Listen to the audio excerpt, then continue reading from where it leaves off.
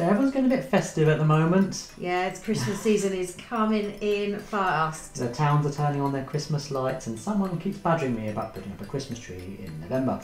So, what festive board games can we play at this time of year? And we have some kind of Christmassy games we do play. But I made a game with my daughters called Don't Drop the Snowball. We play every year. Excellent. It's a roll and move, but you know it's perfect. It has for some girls. push your luck elements in it. Yeah, it has homemade snowmen in it that you have to build as you go through. So But there's no point recommending that to you because you aren't able to buy that. So apart from that, we don't really have any Christmas games we play. But what I do like to do is make the games we do like to play a little bit more festive.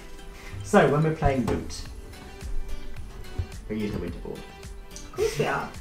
Why wouldn't we? Which has, it's got its pros and cons. It works better for some factions than others. If you're playing the winter board, don't play the otters because no one's going to want to buy those river boats. But yeah, it just makes it a little bit more wintry and Christmassy and festive, so that's good. Obviously we will also be playing Everdale with the Spire Quest expansion. That is all about winter and snow and snowy weather conditions. I mean, it has got the other seasons in it as well. But the most important bit is if you get to saddle a large animal. You get to put smaller animals on larger animals and go for an adventure in a winter area with a bunny. And that means they can walk through the snow easier. Yeah. Yeah. I think there's lots of festiveness about Everdale. There's a bear. That's festive, right? So that's what we can play.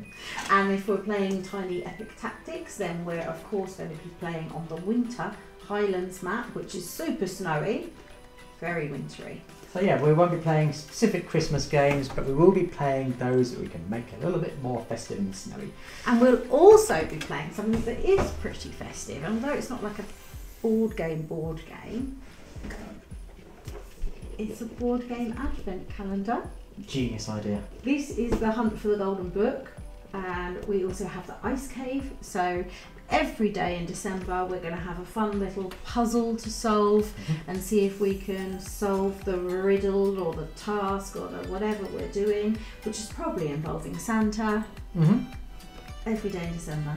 And it's based on the exit games, which is a series we really enjoy. Yeah. So it's going to be it's a sign of. I find the exit games are a sign of quality.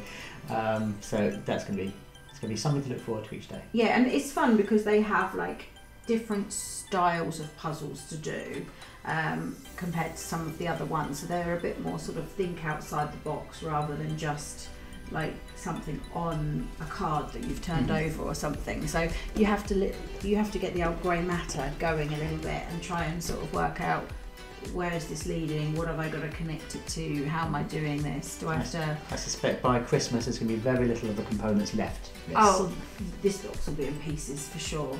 That's a sign of a good exit game. But what games do you like to play at this time of year? Put a comment below if you have a particular Christmas favourite game or a festive game you play at this time of year. I'd love some festive game recommendations. What have we been missing out on that we should be playing?